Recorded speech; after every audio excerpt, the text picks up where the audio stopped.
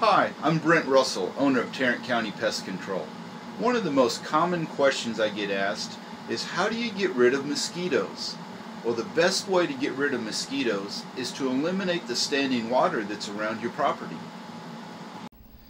Take a look around your property for anywhere there may be some standing water. In this case, the problem can be solved by simply turning the cement block around to allow the water to drain away from the house.